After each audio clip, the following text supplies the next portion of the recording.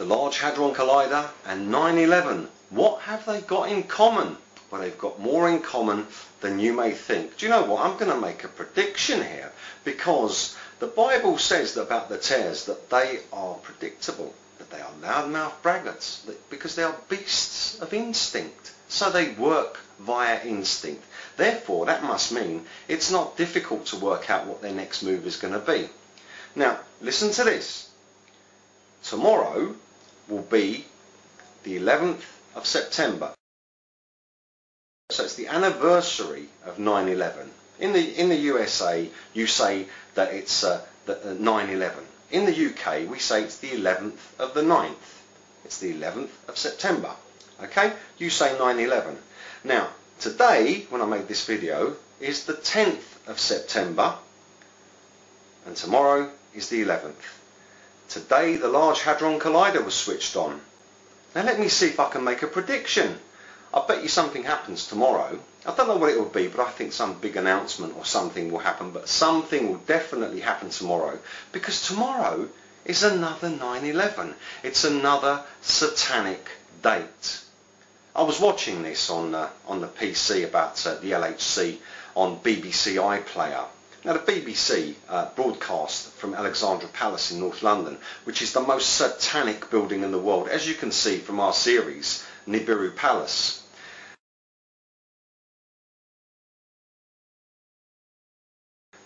Now, just take a look at this.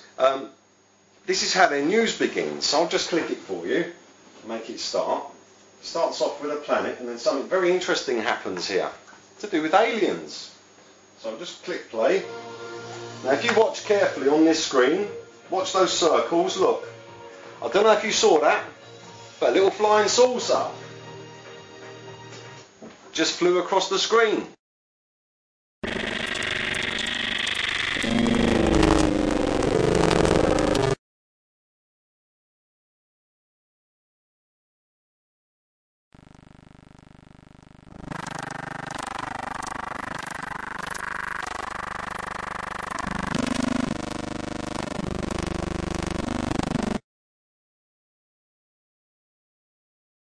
A flying saucer, yes, that's right. Well, what do you expect? The mark of the beast. It's everywhere. Now, if you have a look on BBC iPlayer, for instance, and watch when the planet starts on the news, you'll see that flying saucer going across the Earth.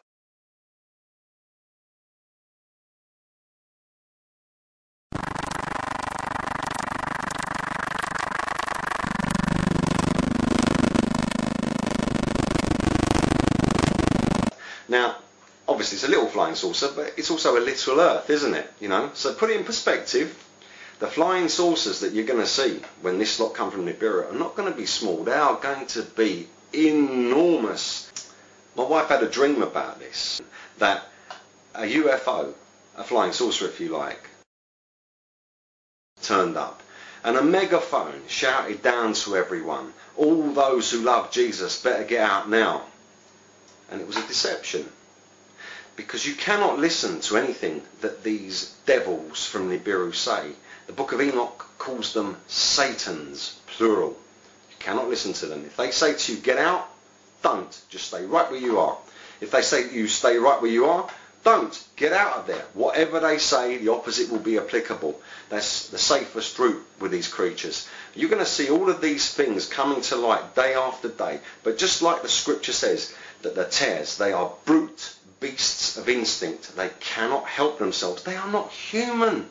They are some kind of animal hybrid, which is a cross between an angel and a human being. It's not a normal being which God created, and therefore they are an abomination. They are beasts. Remember, the Bible tells you about the beasts, the two beasts. Well, these are beasts, half angel, half human. Genghis Khan was a beast. Alexander the Great was a beast. Hercules was a beast. All these so-called great men of history were beasts. Half angel, half human tares. Subhuman abominations. And they run everything. Tomorrow is 9/11 again. Today, at the time of making this video, the Large Hadron Collider was switched on. I wonder, taking into account what the Holy Scripture says, that they are brute beasts of instinct and loud-mouthed braggarts, that they'll give themselves away even further tomorrow, or that some event will happen tomorrow. I don't know. But going by what's happened before, and the fact that they are brute beasts of instinct, I think something might happen tomorrow. We'll see. I'm not making a prophecy. I'm just putting two and two together and seeing what happens.